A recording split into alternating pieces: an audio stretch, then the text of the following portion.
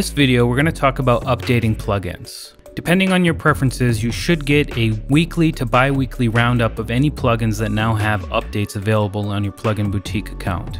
Whether or not you got that email, you can log into your Plugin Boutique account, go to My Account. Here I am on My Accounts page.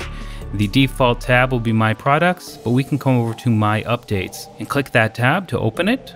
And as you can see here, I have an update for Scalar 2 available. I'm going to make sure that my correct operating system is selected. It will remember whichever one you used for the original purchase. If that's changed or you're installing on a new computer, you just want to make sure this reflects whatever operating system you're going to be using, and go ahead and click download. Once it's downloaded, just follow the on-screen instructions to update your plugin. Now I'm going to go ahead and refresh the page here to show you something. So here the page is refreshed. You'll see that the update for Scalar 2.1.1 has been removed from My Updates.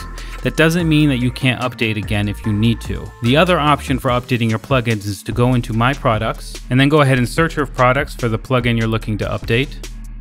So here I have Scalar 2, and what I want to do is again make sure that my operating system is selected, and down here where it says version, just make sure you have the newest version selected and then go ahead and download. So the quickest method would be going to My Updates inside of your account, and if for some reason the update isn't available there because you've already done it, go ahead into My Products, search for the plugin, and make sure you select the newest version to go ahead and download and update. I hope that helps in updating all of the plugins you got from pluginboutique.com, and as always, enjoy your plugins.